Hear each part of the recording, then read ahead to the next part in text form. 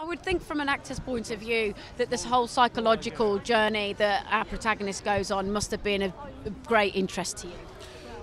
It was. I find this story just fascinating. Obviously we all watched the documentary, which is wonderful. And there's an older documentary, actually, an old BBC documentary made just after all this happened in 1970, which I also found wonderful.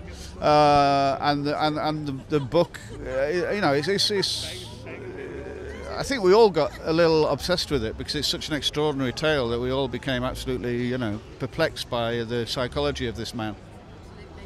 And the psychology of your part. I mean, he's no nonsense, is he? You don't mess around. No, well, he's a tabloid journalist, isn't he? Really, so that's why my inroad into him was a tabloid journalist mentality, and I've met a few of them. And there's a lot of footage of him, so I could watch him and sort of see what kind of fellow he was. So it's sort of an impression of him, really, from what I saw. He was a bit chubbier than me.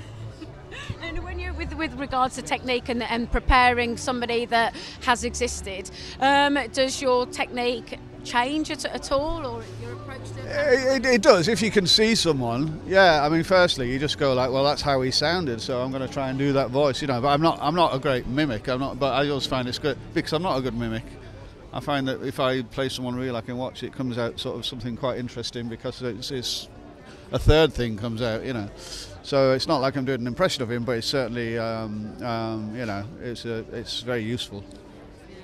And the story as a whole, did you find it an inspirational story, really, that somebody pursued his dream to the really. cost? No, I think he made a terrible decision.